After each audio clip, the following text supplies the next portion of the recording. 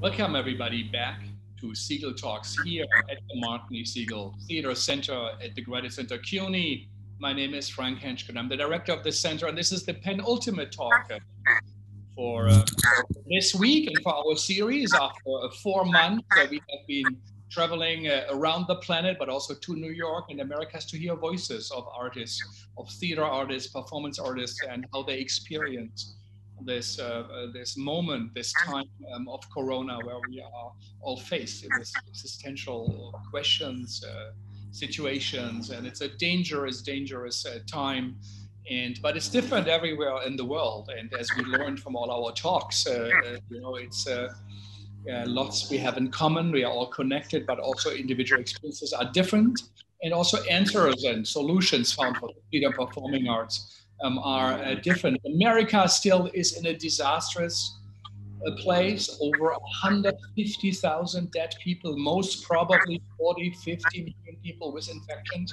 It's 10 times more than 10, 13, 14 times more than the testing suggests. And of course, the leadership we feel is not able to address, to help, to protect people actually causing deaths. That's what we think these policies are murderous for some people, and the disenfranchised communities who have not been in the center, they are suffering. African Americans are twice as likely to die from infections because of the long discrimination, and it's a hard time. Theaters are closing, small places are closing, nothing is open in New York City.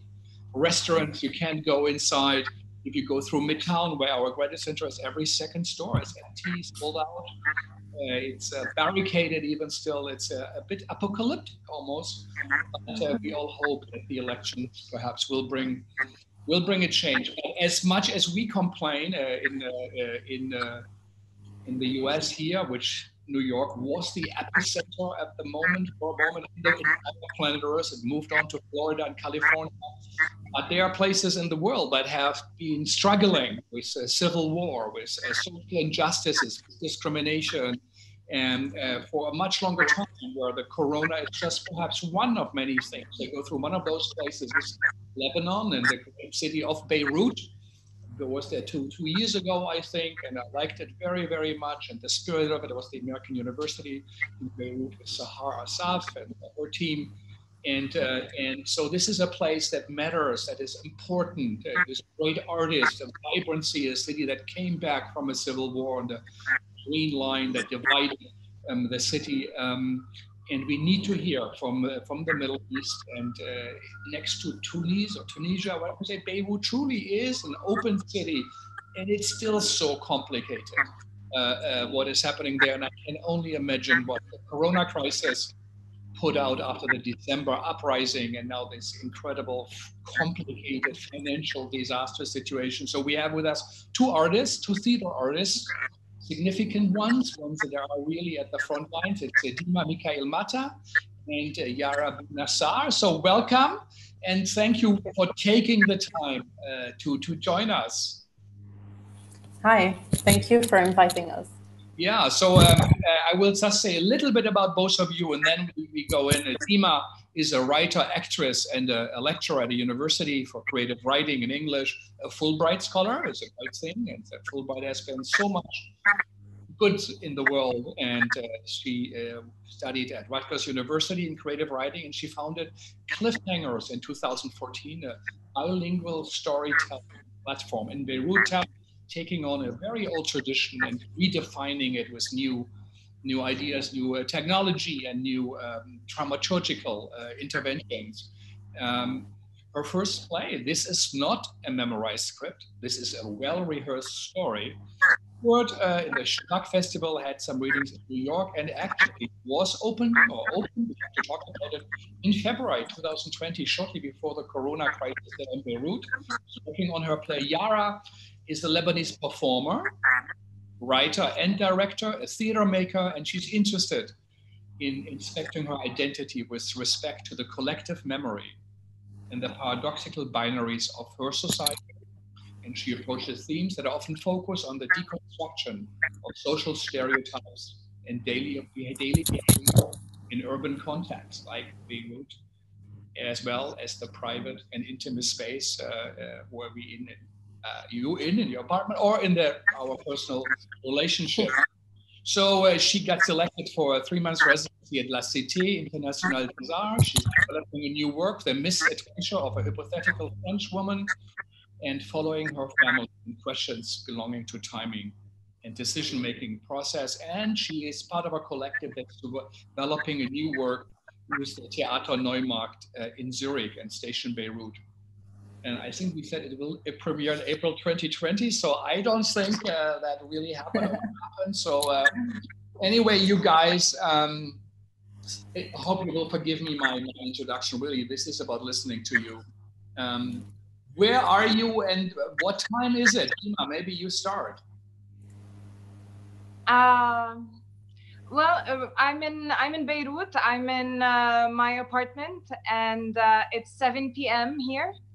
And yeah, and the sun is about to set, so I'm participating in the talk, and I will witness the sunset soon behind you. Good. So if it gets dark, we had once a talk, I think it was from the Palestine and Jerusalem. It got so dark in the room, so we had to put some light on, but it worked. So I hope you will be in the light and enlighten us. What neighborhood are you in Beirut? Ashrafiyeh, which literally means the place that looks out on the other places. It's a small hill in Beirut. Oh, so you're up towards the hill, so you look down and you see the ocean and yes. the city. Oh, wonderful. Yeah. Wonderful. And Yara, where are you? Well, I'm 10 minutes away from Dima. It's also 7 p.m. I'm also in my apartment. I prepared the light. Good. And yeah. Neighborhood, where you in? I'm next to the museum. So I'm down by the museum, Mathaf. So it's the end of Ashrafiyeh, beginning of Mathaf. Fantastic. Yeah. The museum where the director saved lots of the sculptures in the Civil War by putting concrete around them, right?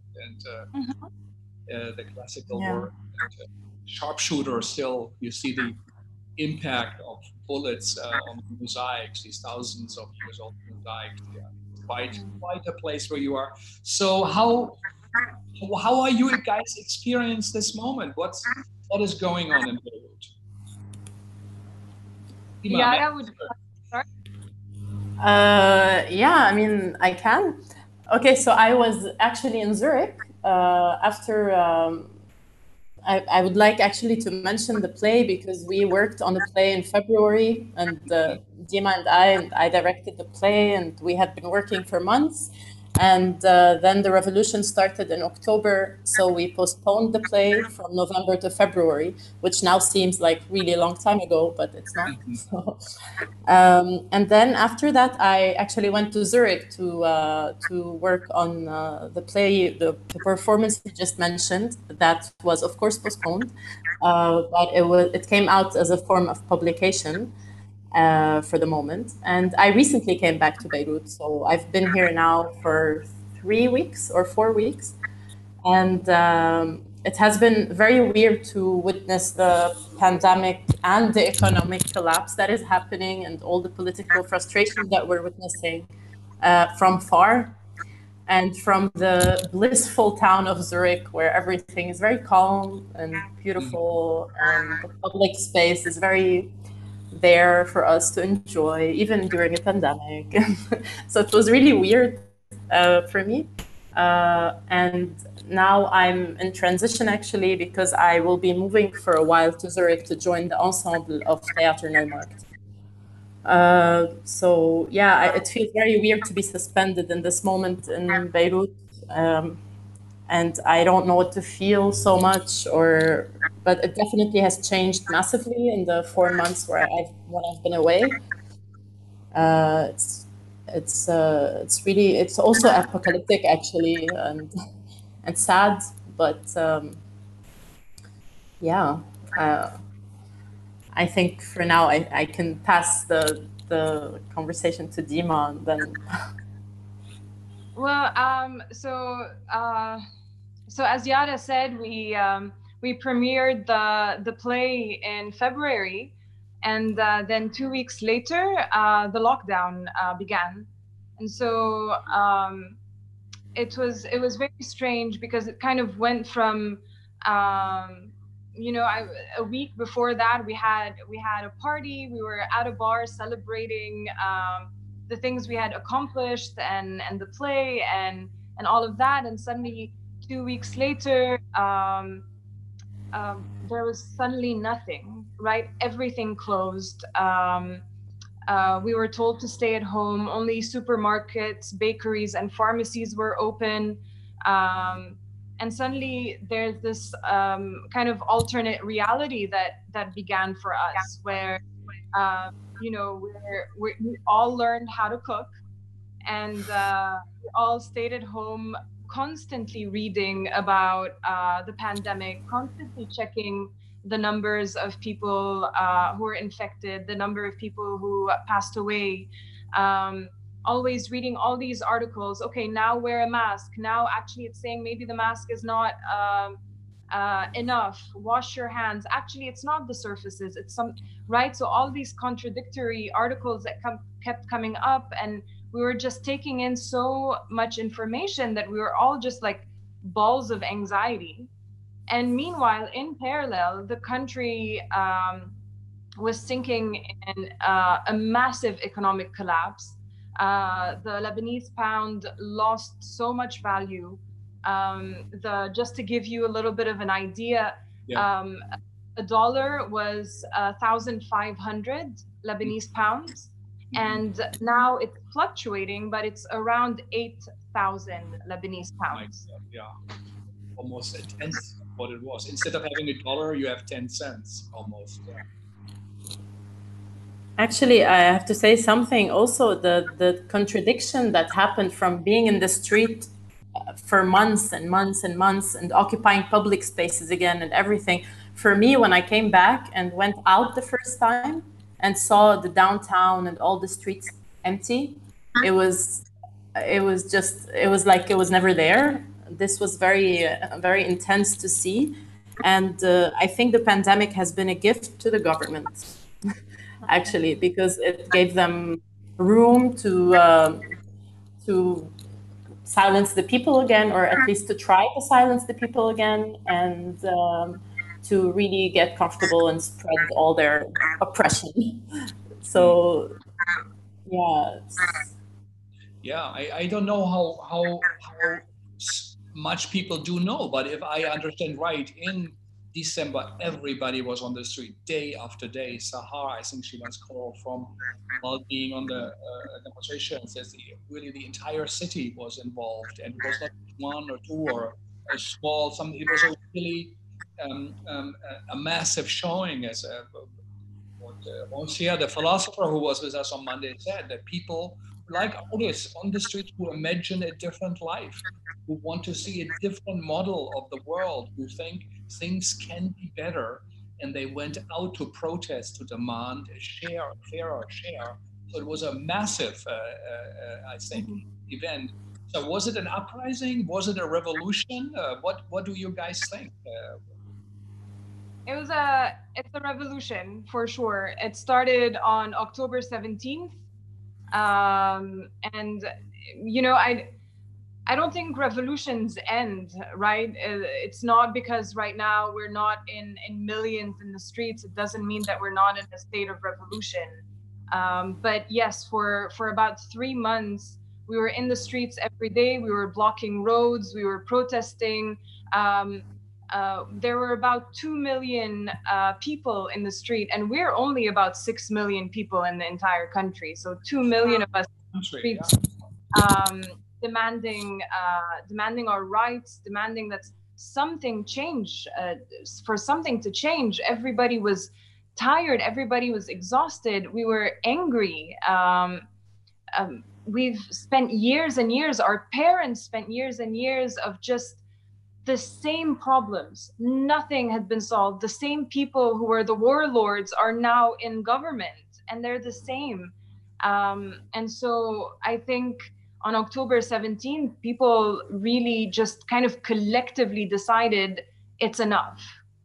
And so, as Yara was saying, you know, this was our reality for 3 months, and then suddenly, you know, there's the pandemic, and going back to the streets that were for so long full of people, full of life and full of hope, to be completely deserted and empty was very jarring and devastating even. Yeah, I mean, also now, to go back a bit to the pandemic situation. I mean, I did not experience it in Lebanon, and I think that was, for me, I was kind of grateful, to be honest, because I think I would have been much more triggered had I been in Beirut, because the stressors around us are really a lot. So I think we already don't feel safe.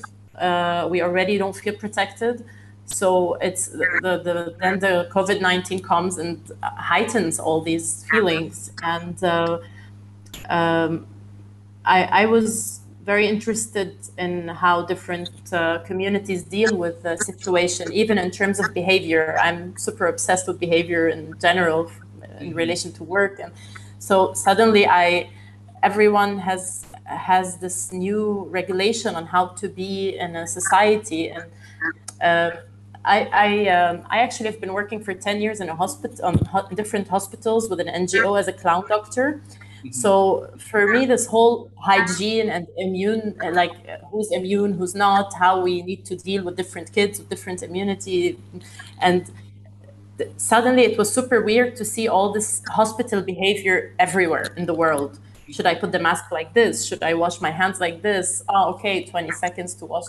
Like it just became a super a collective behavior everywhere in the world. And it took a whole new space or understanding of how we deal with each other when we're passing on the street. Like we move and then the person waits for us, or that all these weird codes that we developed so quickly.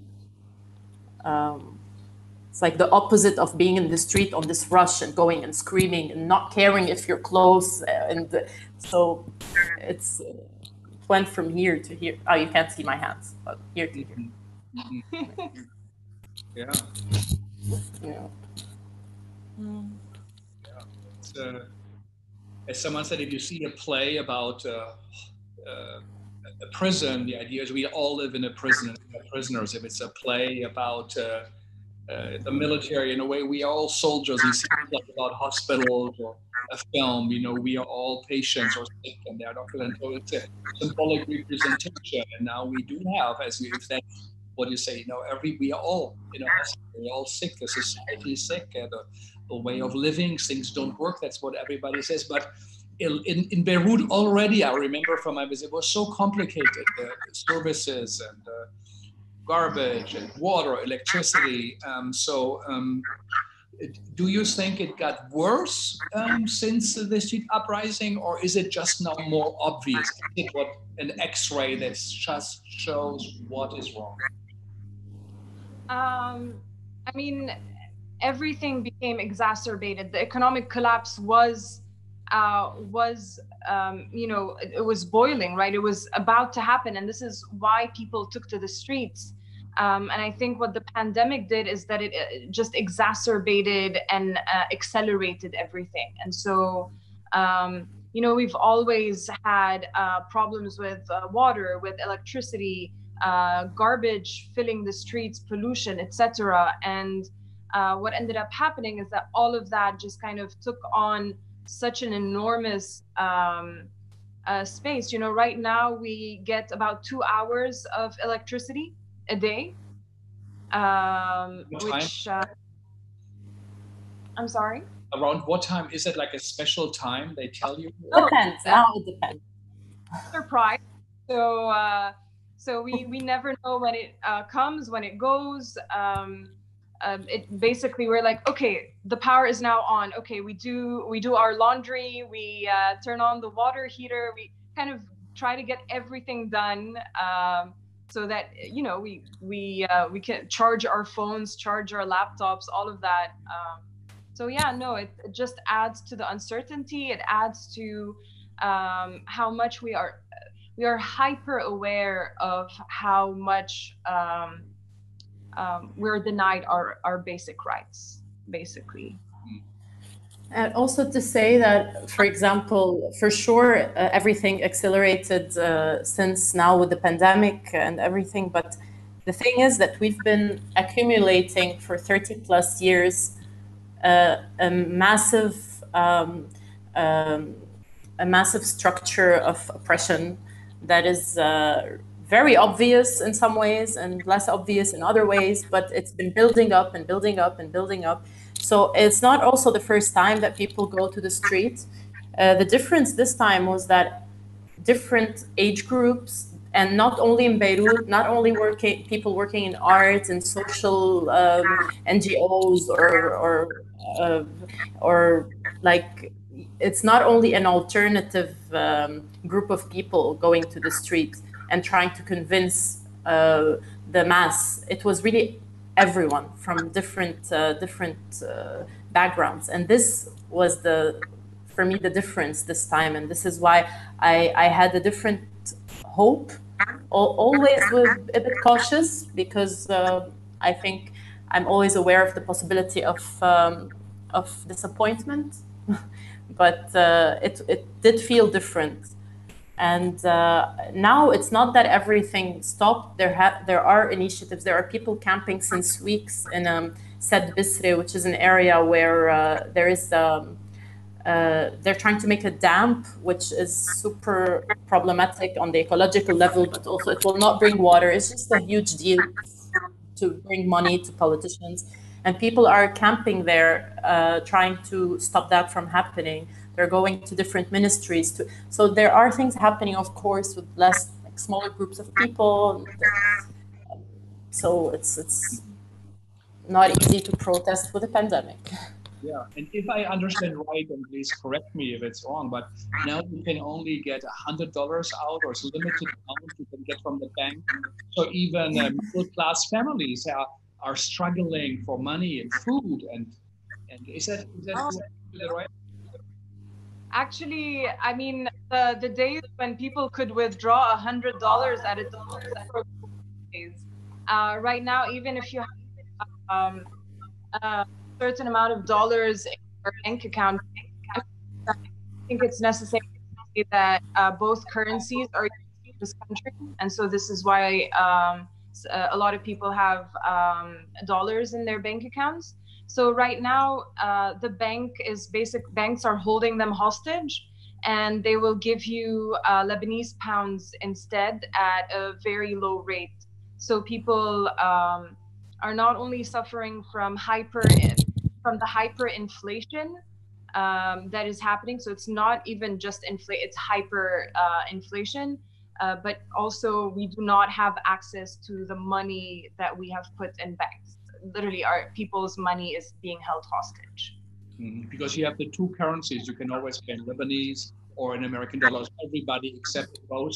And so you're no longer able to withdraw the dollars for family, to have an emergency or to buy food, or someone gets sick. It's a disaster situation. So how did the performing arts come in at the moment, and perhaps also at the time of the uprising, the revolution? Did you guys stop, say we cannot do, we participate, or was it part of the demonstration? Yara, you mean during the pandemic? But we're talking since the lockdown, or since October? Let's maybe first go to December and say October, November, December. How was the theater community part of that? Or did you say we have to stop and we just everybody else? For the first couple of months, everything was postponed. Like we were supposed to do our play in November, and we decided to postpone it.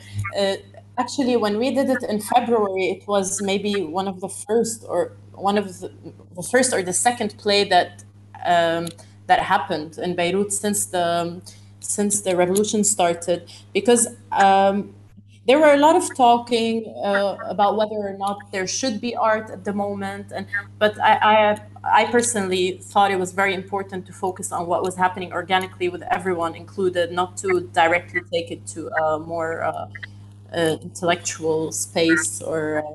So actually everything stopped in the beginning, and it was where theaters closed, also like completely closed, like in Chile, Guillermo Calderón said they closed down. I mean, they had the same on the street. They just closed, and it was a lockdown already in December.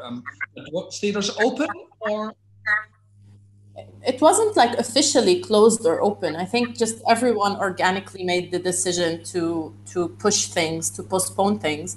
And now with the pandemic, the theaters, I mean, it's not even really part of the conversation formally. Like there isn't a handbook that is given that says, okay, so we reopen theaters, but there's these restrictions. So each institution is kind of handling it differently. But since there's anyway very little infrastructure for theater, it's right now it's not even. I feel it's not even in the conversation whether the theaters should open or not, or art spaces should open or not. Right now, no, there is nothing actually happening. I was supposed to do my new performance in September, and now I just pushed it like months and months away. What basically for me kind of how things developed since October is that I think for a lot of us it was very important to be in the streets and protest and be part of the revolution, and artists were of course in the streets, right? We were in the streets, and whenever you hear very catchy chants, you're like, that's probably where an artist is. So we kind of headed in that direction, and so as Yara said, it's not that the theaters closed. It's just that we all kind of everybody decided that this is not the time to put on plays. But Yara and I, and I'm sure other theater makers, performers, directors, kept rehearsing. I mean, we kept it was very difficult because we had to focus during our rehearsals, but we were always like had to put our phones away, but we were so gripped to it to see what was happening. You know, at one point we were rehearsing and people were being attacked by the police and the army in the streets, and you know, I one day I just paused and I cried. But I think for me, theater is revolutionary. Art is revolutionary, and queer theater. I mean, the play we were working on is an autobiographical play that I wrote about being queer in Beirut, and among other things, of course. And so this subject has very little in the country, and so for me this was my way of contributing to the revolution, and I'm sure Yara I mean believed in it as well, because this is why this play is our baby, you know. And so when we decided to postpone it to February, and when things kind of relatively calmed down, what is normal in Lebanon, but normal life kind of came back. We performed, and then two weeks, and then maybe two other plays premiered during this window of opportunity. And then it was the lockdown. Everything was closed, of course. And as Yara was saying, there's little to no infrastructure. The state does not support the arts. Everything is very much individual or group initiatives, with little to no funding. And so right now I've been talking to a lot of artists because I'm actually writing an article about how to reimagine theater in times of pandemic and economic collapse. And there is a little effort to start imagining theater taking a little bit more space. So one of the theaters opened its doors for free to whoever wants to stage a performance, and then the kind of the deal was to split the ticket, like the revenue from ticket sales. So, but now we went into another lockdown, at least till August 10th, and then we'll see if the government will prolong it. And so now everything is back to a very uncertain position. Yeah, I know Dima and Moshe Yara too. I mean, you were involved in the LGBTQ community, the Beirut Pride, I think in 18, and the storytelling workshop. Tell us a little bit. And also, it was very controversial, right? You were from the government or police, and there was lots of interference. Well, so basically in 2017, I hosted the first LGBTQ plus storytelling night to take place in Lebanon. And it was during the first Beirut Pride. So, which is kind of just a small, not a small, I mean, it was an attempt at kind of a small 1 week thing where, you know, different LGBTQ plus events would take place. And then the opening event was canceled because the people received threats from extremist groups. Then the storytelling night that I hosted was the next day. And so I get to the venue, which is this big rooftop, beautiful rooftop of an art space called Station. And I told the owner of the venue, I told him nobody is going to show up. And about an hour later, 400 people were on that rooftop. And the event went on for about 4 hours because people kept wanting to go up and share their stories and basically and speak. We have and this is not only related to LGBTQ plus voices, but to so many other voices that are marginalized, voices that are oppressed. We are given so little opportunity to express ourselves freely. The censorship in this country is absurd and keeps getting worse and worse. They police the arts, they police what we post on social media. The level of oppression is ridiculous. So for me to stage a play where the story of a queer woman, for me this was very frightening, but also very necessary. Yeah, it's definitely also getting worse, as Dima mentioned. Like now, it's getting to the level where if you post something on Facebook, you can be called into questioning, and even people who are in the streets, and there's those who we're taking photos all the time, like really looking at us, taking photos. So everything was being archived. It's I mean, there is censorship, there is oppression, but there was always a margin to speak up despite that, and somehow find the loopholes and try to say what we want. But now I feel the consequences are getting worse and worse. It's just getting really ridiculous. I don't know. It's like going back 15 years, and I don't want to sound too. I don't want to be. It's not about sounding. I don't want to be too negative. I'm trying not to be, but sometimes there are days where I'm like, okay, we're really going backwards again, and it's sad because it took really so much. I mean, as I mentioned before, there were so many attempts and people also before us and the older, and now there's all age groups, but also before there were a lot of people trying to creating the premise for us to also do something, you know. And now I feel very angry when I see that things are just being pulled back. That's my overall feeling a little bit. Yeah.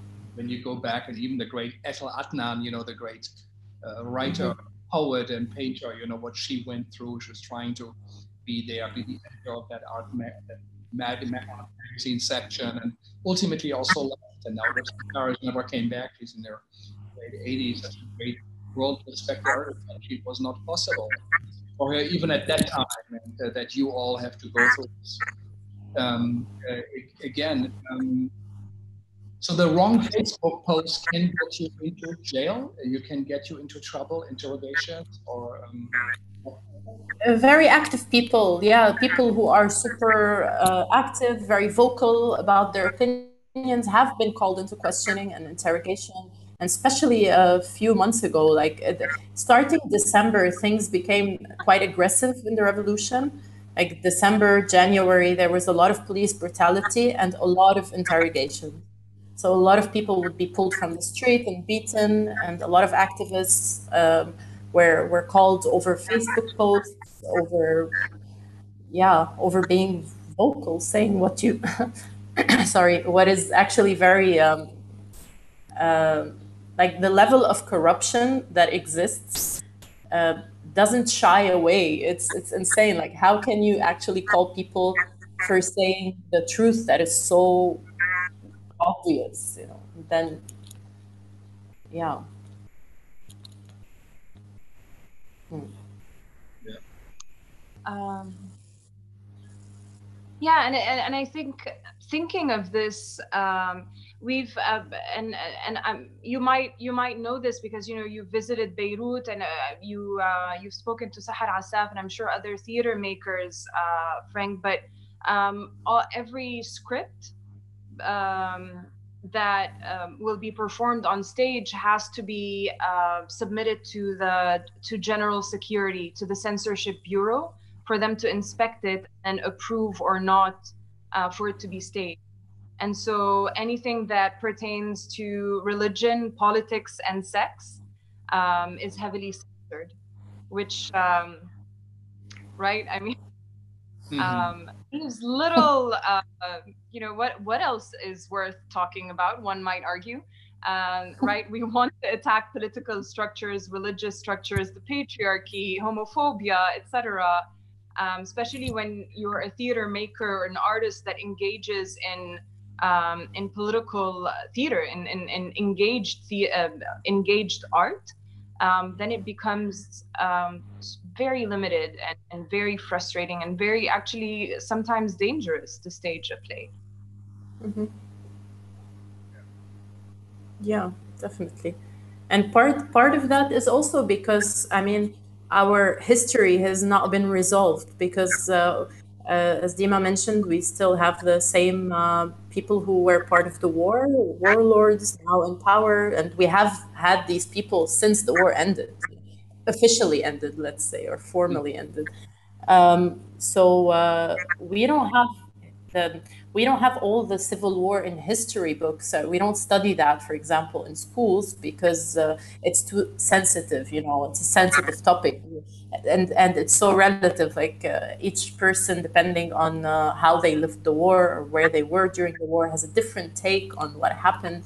So the coping mechanism is let's not talk about it, but it's all the time there in every single thing. The names of the people that we see on the news are like all like just representing the war constantly on a daily basis. This we have to take, but oh no, it's too sensitive to talk about this topic or about religions and sects and patriarchy. And yeah, but you look and it's like our parliament is a poster of that, you know. So it's very schizophrenic.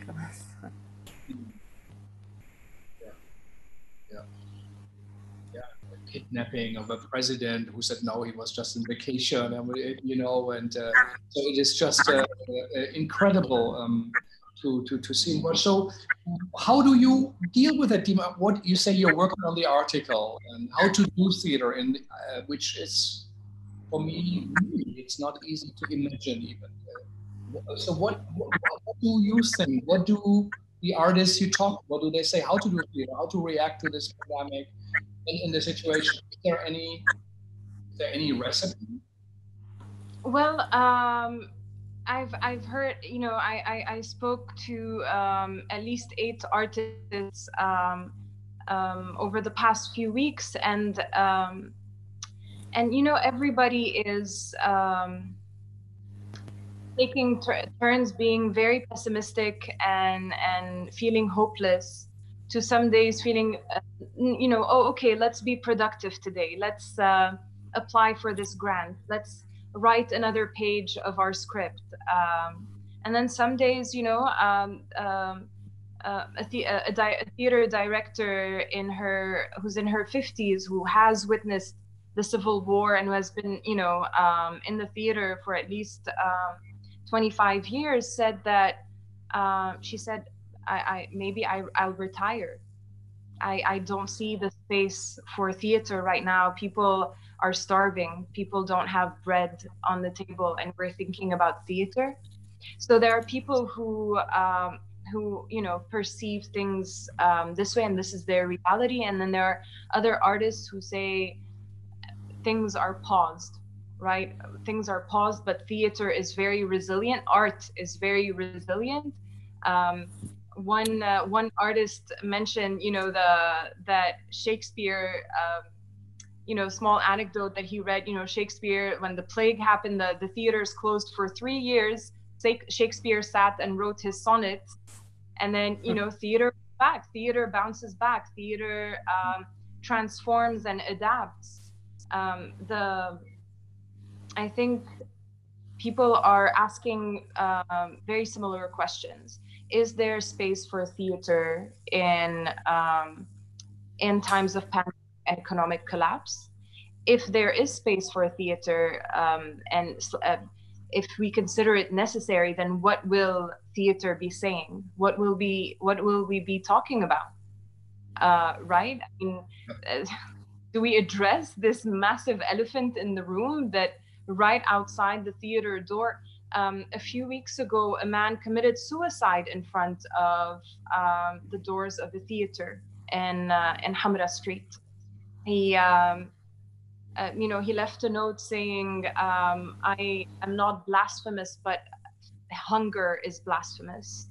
And so what, right? Theater usually responds to life, whether by being in a conversation with it, whether by opening an entire new conversation and imagining alternate universes, right? I mean, theater is infinite, but what do we do now? Do we stop? Do we continue? If we continue, what do we talk about? I spoke with a lot of artists, you know, something as basic as how much will ticket prices be? You know, how much do you charge for people who maybe can't afford, you know, the same, you know, the prices of meat have skyrocketed. So for people who are buying meat, you know, to cook, you tell them, no, but please pay this amount to attend a play, right? Are we, for audiences, a priority? Will we stage funny comedy because people need to laugh, or will that be too frivolous, right? All of these are being discussed. All of these questions brought to the surface.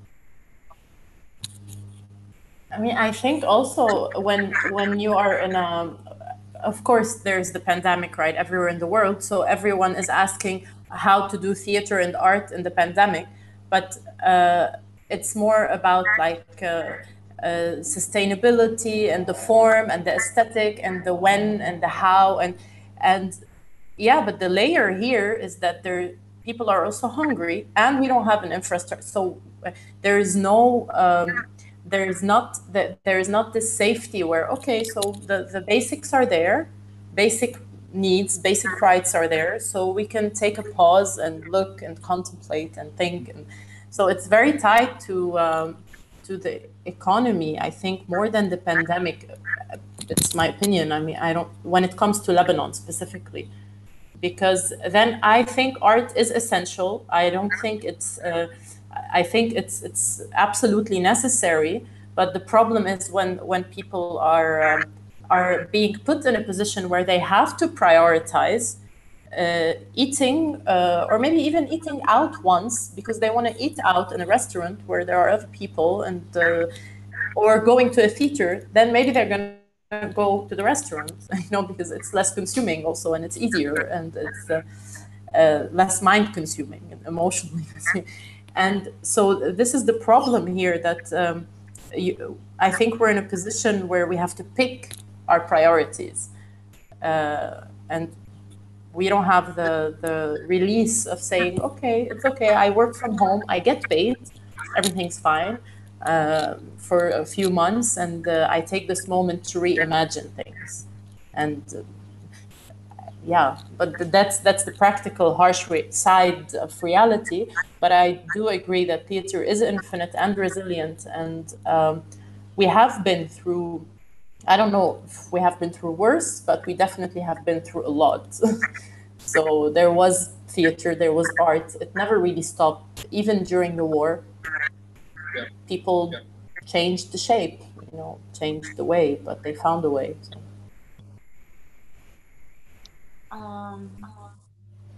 Yes, definitely. This is something a lot of us think, and Yara as well, for this article I'm writing, and so many of us said that we never had much, right? We never worked with a lot. We never worked with massive budgets. We never worked with a lot of resources. Every theater for so long has been very DIY. I have a few $100s. What can I do? If we can't afford to rent a space, then some people performed in other people's apartments. Suddenly we're all minimalist theater makers with like a very very minimalist scenography and set. And so we've always been pretty badass at making theater from very little. And so a lot of theater makers and artists that I've interviewed and spoken with, I think so too, is that we have been doing this for so long. A lot of people are saying we're not afraid. Theater is going to come back. It's just we have to reimagine the shape it's coming back in. Tell us a bit, are there ideas for reimagining? Yes, various ones. I asked the artists the question, even if it might not be applicable, how do you imagine it? And Sahar Asaf said that in Madrid she once experienced teatro micro, so like very short plays happening at the same time in different rooms, and you kind of it was, I think, €5 to attend the play, and that can be that, or you can pay another $5 and attend another short play. And it was 2 to 3 actors with very basic set.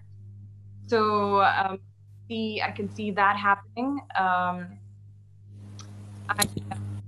Somebody else said that we're going to have to find other spaces, right? We don't have $500 to rent a theater for a night. And so does this mean that we will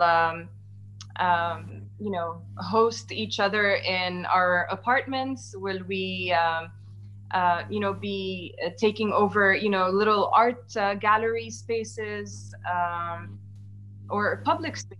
Yara, when you shared your kind of imagine scenario, I thought it's beautiful. If you want to talk about it a little bit. Yeah, actually, at the moment, even though I'm working on something that is very intimate with the audience in a closed space, but I feel that the need right now is to be in an open space for the people, and to maybe work by the seaside.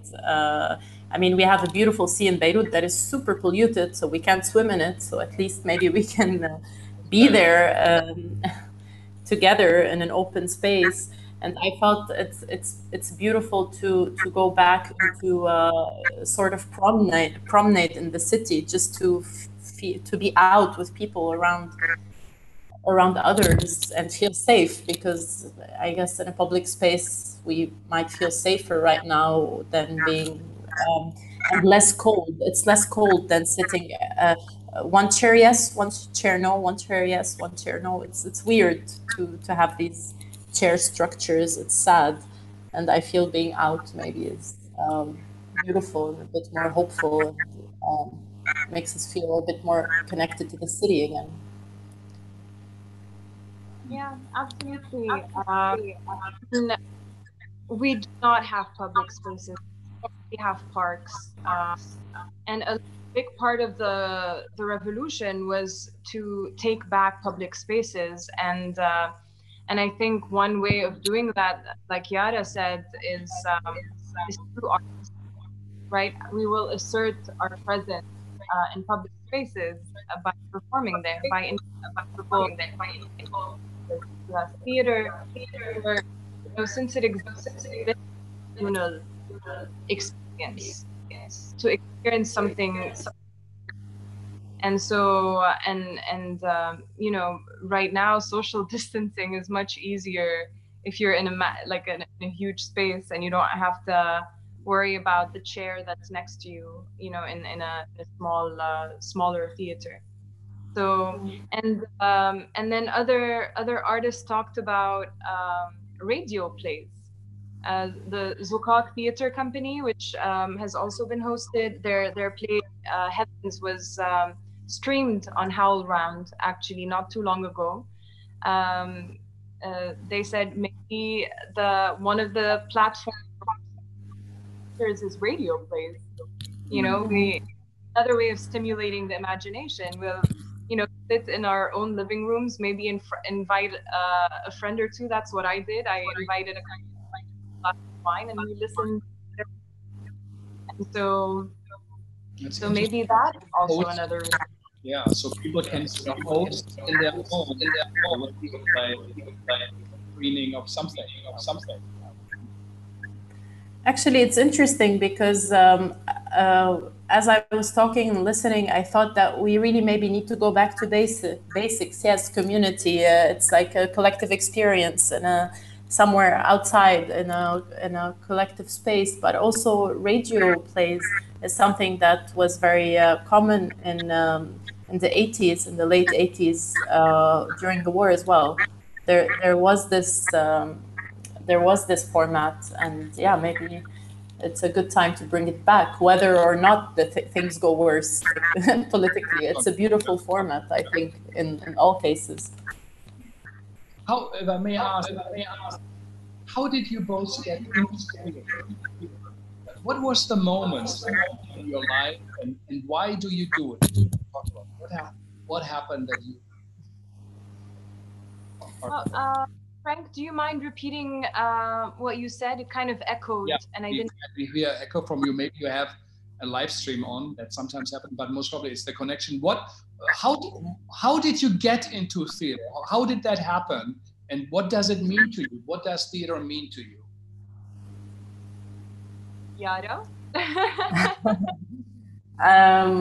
I don't know when it happened specifically. That's what I knew all my life. That's what I wanted to do. Of course, the what changed with the years, like how I imagined theater would be or the work would be. But I knew from a very young age that this is what I want to do. And I grew up also in a family of artists, and I'm at a place in my life where I say I cannot decontextualize that. Of course, it affected how I viewed things. Of course, it introduced me to that world very, very early on. I mean, and in relation to the radio plays, like my parents both did that during the 80s when my father came back to Lebanon from France, actually. And my mother used to translate texts, and they would do them on the radio. And he was touring in the war, basically. So I've been in theaters since I can remember, and but for me, in my own journey has been very different, and I cherish those differences, and I love also that I have those references with my family. What it means to me, I mean, I don't know. I think it's whether I'm on stage or I'm writing or I'm directing or I'm in a thinking process for a new play or I'm collaborating, and I love to collaborate. I love to work with people. For me, it's an experience. It's a chance to discover others and discover yourself and say what you feel is necessary to say politically, and yeah, that's. I didn't expect that question. It's an easy one. It's never an easy one to answer. No, because there's a lot to say, you know. Like then I can talk for like an hour now. For me, I'm the youngest of 4 children, and always that I was, you know, my parents were like, okay, we're done, and so my kind of, and so I would stage these little performances at home as a way of just getting attention. So I feel like that is part of it. But I feel the dangers of, you know, one narrative is that it's never one. But a very important reason why I'm a writer and a performer is because I grew up around stories. My father really, you know, at every lunch, you know, we'd finish lunch and still stay at the table for hours after that, having coffee and dessert, and he would just tell us stories about the Civil War, stories about his childhood. My dad is now 90 years old, and so he has a lot of stories. And so I grew up with that. I grew up knowing the importance of stories and storytelling, the magic that a story contains, and how it brings people together. And this is one of the reasons I founded Cliffhangers in 2014, because stories do things that very little else can do. And so, and I think theater, the kind of the core of theater, storytelling, and so for me they're inseparable. And so, as a writer and storyteller, one with bringing stories to life. So for me, it was a combination that made, and I can't see it any other. Yeah, and so one of you is leaving the group, or one of you is staying. That's what the question: artists are facing. I mean, I'm not leaving per se. For me, I think that now there's a new chapter for a while, and I'm there. You know, I don't think about leaving and staying as a. I always think about the decisions like that as a temporary thing. For me, at least, I think about the moment and now what's happening. Okay, I follow that flow, but for sure I'll be coming and going back because I have a lot of projects here as well if they find the time. Mm-hmm. But yeah, it's definitely a weird time to be leaving temporarily. Things, I feel like I'm leaving to Australia and I'm going to Zurich, you know, and Paris, and I feel like I'm going somewhere super far because of the situation, the economic situation also. Not just the traveling due to the pandemic, but buying tickets, buying a ticket to go to Zurich, or you know. I heard your answer, but that prompted the answer.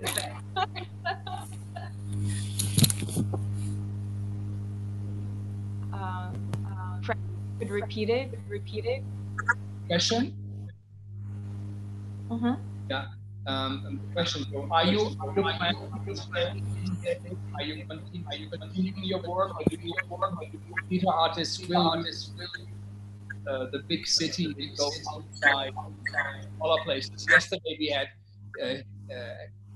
Kelly from Asia, and she said she's part of a movement which said we have to move out of the bigger centers like Jakarta, small spaces, smaller production. And do you still think this is in Beirut? Go to Europe, or I know you have been also with Sundance and Fulbright. I'm gonna put my headphones on. I think maybe that way I can hear you better. So just give me a second. But it's also cutting. It's cutting a lot. Yara, your experience with that too. I might have answered another question completely, actually, because now I'm hearing that. Maybe also internet is slowing down in Beirut. Yeah. You know, it was fine in the beginning, and it goes through through stages, and people might start, since they have electricity, watching films and Netflix. Is that popular? Yeah. Yeah, so it is, you know, this is why it is so complicated. Most people do not do it, and that's why we hear so little, because it is complicated. You know, how do you really hear what you have to say if there's only 2 hours of electricity? There are very few journalists, international journalists left in Beirut. So what we hear from you is of importance and significance. And so, yeah, Dima, so the question is, how is it for you? Are you going to stay there? Are you say also, I'm going to make a pause for 1 year and focus on something else, right? Are you stay? Are you continue to work? What is your plan? That is the question, right? I mean, I am staying. If you had asked me this question before February, I would have had a different answer. You know, I'm a teacher, and I host monthly storytelling nights.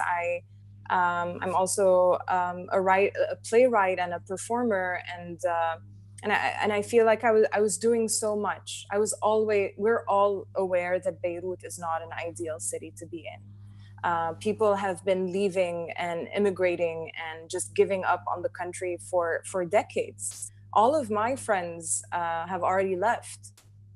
You know, and Yara is one of my dearest friends, and you know, it's also, you know, and also my director, and it's also another a loss for me, and even though it's a temporary one, and I'll be seeing her a lot, and I'm sure we'll keep collaborating.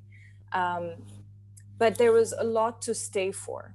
There's a lot to fight for, and you know, whenever I needed a breather or a break, you know, just in the past year, I went to London, New York, I went to Sundance, I gave a talk in another city, etc. So it's good to take a break from Beirut. We all need that. But now that we were stripped of everything, right?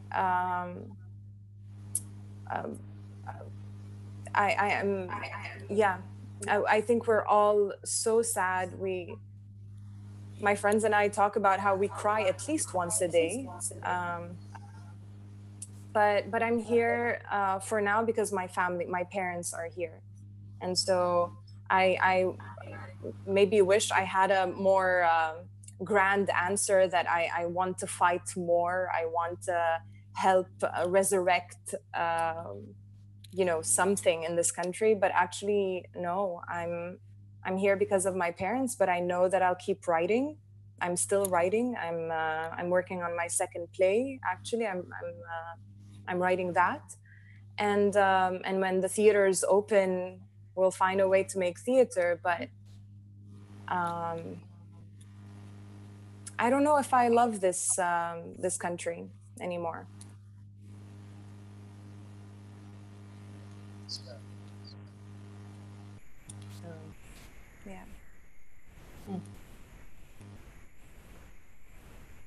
So, and the economic situation for theater artists. So you say artists basically starving, artists, who's taking care of them? How is it? How is it? That's a good question. The thing is, a lot of artists are not only artists. They're teachers. They have other jobs, and so several of them have another way to financially sustain themselves. Some people, that's all they do. You know, Yara being one of them, the professional theater makers, etc. And so there are some emergency funds that some companies and some individuals applied for, but there is absolutely no state support at all. And so anything that is helping these artists sustain themselves is purely coming out of personal initiative and personal effort and personal,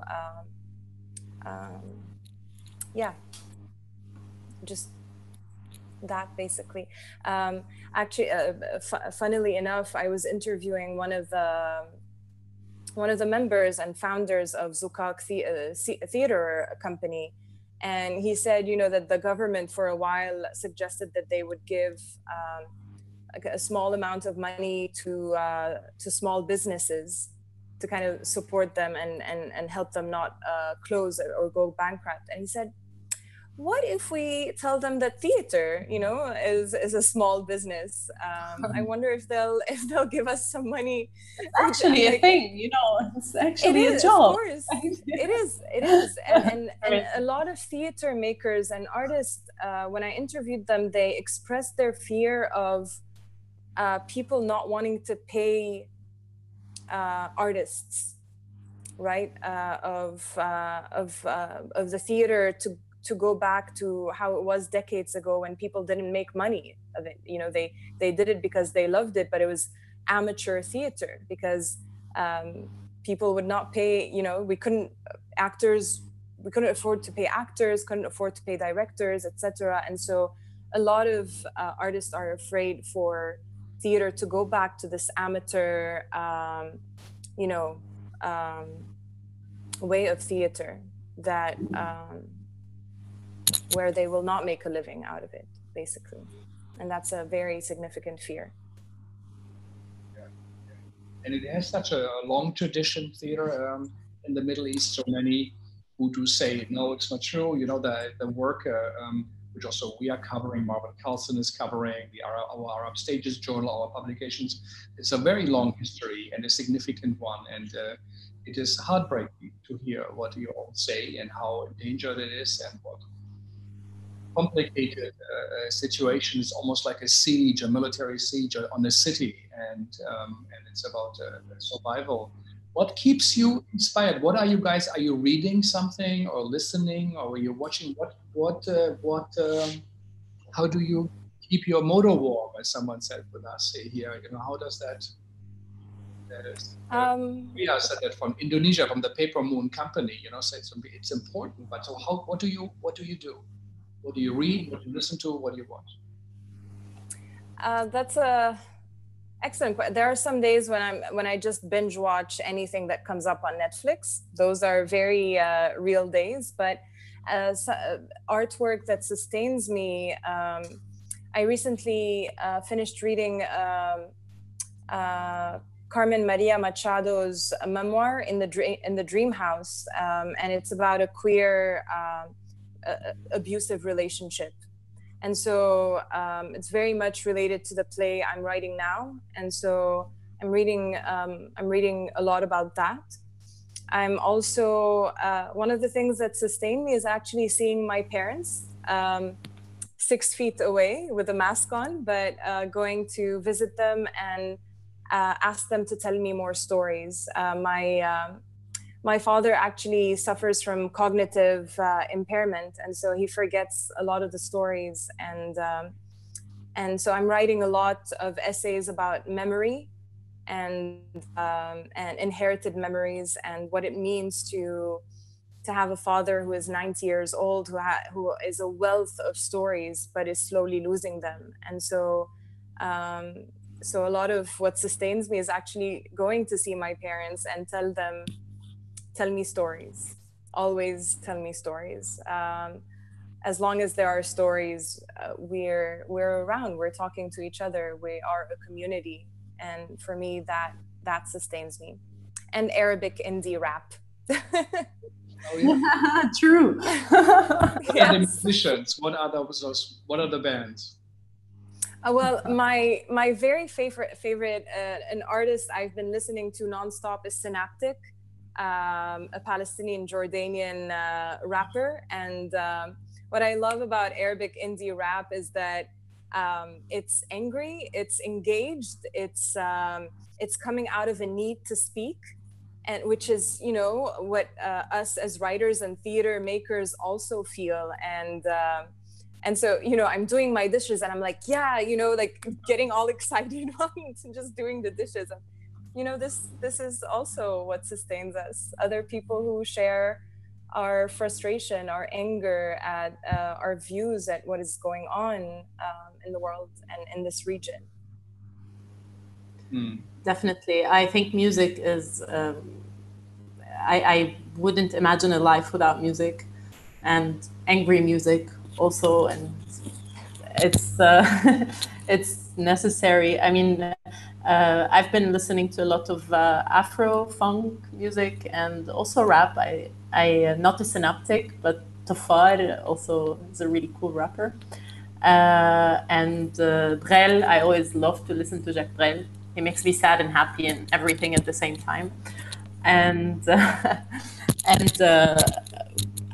movement sustains me. I need to move. I need to train. I work out a lot as a form of meditation. It's what keeps me a bit balanced. It makes my head very calm. I've been working also on my text, on my new performance, because I've had such an urgent need to do it now. And I had to deal with the fact that, okay, I need to push it for a certain amount of time. So I've been revisiting the text and working on it. Speaking of families, I'm also working on video archives from the 80s and the 90s of me and my family in the house, where we were just constantly filmed doing nothing. So I'm working on the archives, so it's a lot of family as well, which is nice but complicated. And yeah, I've been reading a novel by Alice Zeniter, who's an Algerian French writer, called L'Art de Perdre, and Roland Barthes as well, Fragment d'un discours amoureux. And I've been reading Octavia Butler actually as research for a performance I'm working on with Neumarkt. So it's like a book for a different part of the day. Yeah, I also like series, but I haven't had patience recently for series. Somehow I'm too jumpy to focus on series somehow. Yeah. And it's one of the things that, you know, if you want to look at some form of silver lining for what we are going through, is that suddenly works of art, plays, artists that we would not have had access to are now accessible to us, right? Everything is being streamed.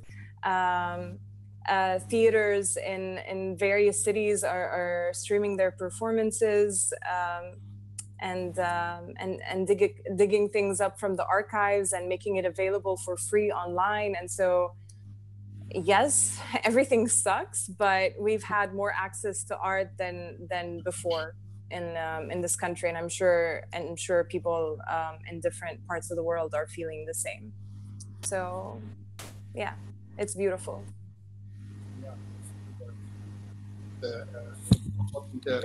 A change. We're coming too close. Before maybe we ask what you tell our audience, what to think about.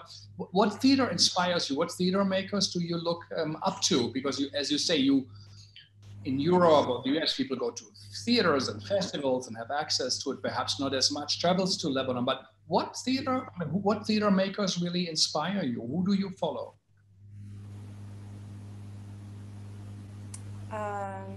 Yara, would you? I always feel I have a blank mind when I'm asked that question. It's like asking me, "What is your favorite book or your movie?" Or I follow.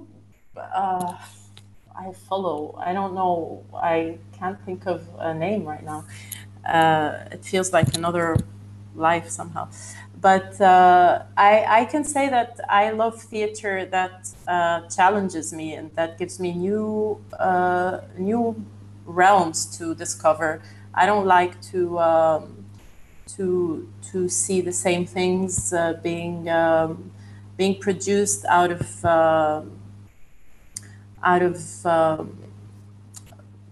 it doesn't inspire me when I feel it's the same topics and the same, even though sometimes the topics are pressing and then they're like echoing everywhere. But I also feel super happy and inspired and curious like a child when I'm surprised by new topics and risks. And yeah, I can say this as a state of being. It inspires me. But honestly, I don't know. Sorry, I just had a blank of I couldn't now have a reference somehow. Maybe it will come. For me, I mean, I feel the same way Yara does, that it's so hard to pinpoint. But right now, I'm thinking a lot about Amal Rafael Khouri. They're a trans-Jordanian German playwright based in Berlin, and they wrote the first play in Beirut or in Lebanon about queer and trans stories and characters. And so I consider her and them, they use various pronouns, kind of the fairy god human of the kind of theater that I also make. And so I consider them a very important figure to be inspired from. And I also am thinking about Theater Me Too, based in New York. I'm sure you're familiar with them. I've had the pleasure of working with them, of getting to know them, spending time with them, both in Beirut, NYU, Abu Dhabi, and in their space in New York. And I was actually supposed to be there working with Ruben and the company in April for kind of a reimagining of my play. And so, of course, that is postponed to who knows when. But I you know, similarly to what Yara said, I love theater that takes risk, that experiments, that, you know, people sitting together and thinking, if we had no limits, what can we create? What do we want to say? And how can we use everything that is around us to say it? And so I'm a huge fan of their work. I'm a huge fan of them individually and as a group. And so yeah, I miss experiencing their work and experiencing working with them. Yeah. To mention them, I mean a lot to them. So we're getting closer to the end. We're a little bit over time, a little bit more, but this is really important to hear from you. So what do you say, you who have this economic catastrophe, limited electricity, not the access to food as you would need, theaters closed, no support. What do you think? What do you say to young artists, maybe also the one who are a bit like me, we are more privileged, our listeners, what should we use this time for? What should be the time of Corona? What is the meaning, or what meaning can we create from it? What should we do in this time? What is of importance?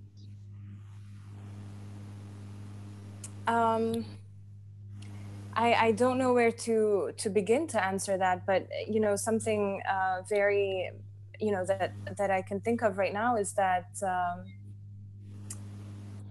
you know, what I said earlier about theater being infinite, art being infinite. Art is healing, but art is also revolutionary. Revolutions have been started because of books, and so we must be doing something right. We're important, and in times when we feel so small, when we feel so helpless, I think it's revolutionary, but it's also a way of survival to know that we are important and the work we do is important, even if we're not making it right now in this moment because of all the obstacles. We will go back to making it. And art is always relevant, and not only relevant, but essential to the way we experience life. And I would never want to live in a world without it. And so it's just a reminder that what we do is essential. The internet was cutting a lot, but if I understood right, it's also, I mean, what to say to other people maybe who are a bit more privileged in that sense, and this word echoed a lot for me, and I feel it's very important, if anything positive comes out of this pandemic that is happening everywhere, is to be aware always of the privilege and the different privileges, because there's a lot, and to be aware and understand. I feel this has been very present right now on social media. Every people questioning their privilege, and I think we need more of that, and not just speaking about solidarity as a utopic, sexy topic, but actually about actual solidarity and educating ourselves always towards the other, and truly, and trying to understand the art of other people and their background, and maybe questioning again our references, and who do we always take as reference and why? And I feel it's a good time to question everything. I feel that, and that doesn't mean we need to stop or pause or not do art, because art for me is a process of constant questioning. That's what we always should do. Of course, we should be sure and we should have confidence but we should always have a bit of doubt. I find that for me beautiful,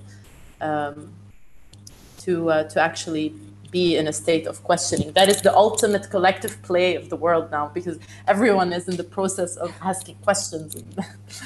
So, Yeah, no, that's significant, and also the privilege of being privileged, right? The privilege of being able to question your privilege is already such a privilege. Of course. Of course, education is a privilege. Doing what I love is a privilege. There are different aspects of it. Yeah, or we had this Jean-Luc Nancy, that French philosopher, who said when he was here was about life and art and life. He said, of course, we now think about the value of life, but now we have to think what is the value of life. Right?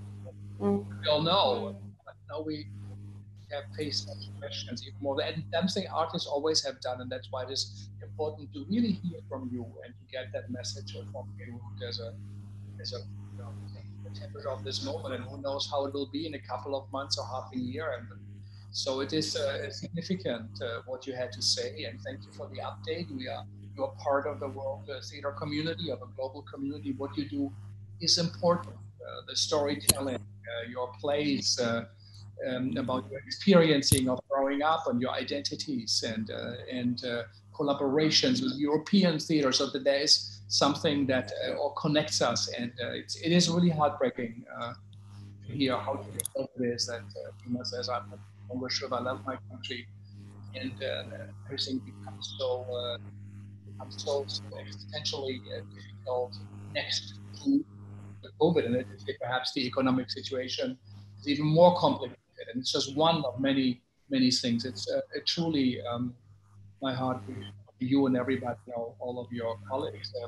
I want to thank Adam Ashraf El-Saji, who is a student also at the PhD program with us, who helped us to make this happen. So thank you, Adam. And I think it was really important that we heard from you. Please do stay in contact. Let us know what perhaps the New York theater community can do, to support.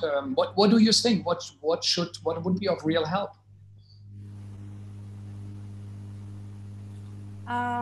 I think it's, for me, it's too soon to tell. I think, especially that, I mean, New York is struggling, you know, and we should never compare struggles, right? Roxane Gay, right, said it's not the oppression Olympics, but right now the struggles happening in the United States are very real. And I think, you know, when I listen to other talks, when I experience art that is done by people from other countries, this sustains me. And I can only hope that our work does the same for others. It really, really does. It gives us, you know, comfort, and also that we are not alone in this, and that we care, deeply, deeply care.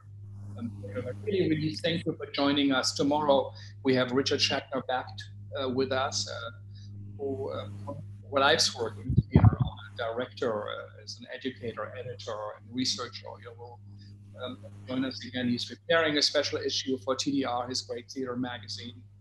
Journal, and also to, you know, try to make sense out of it, or create some additional meaning. We're going to take a break in August. We will see how it develops, where we go from here. So really, thank you for joining us, and all my best, and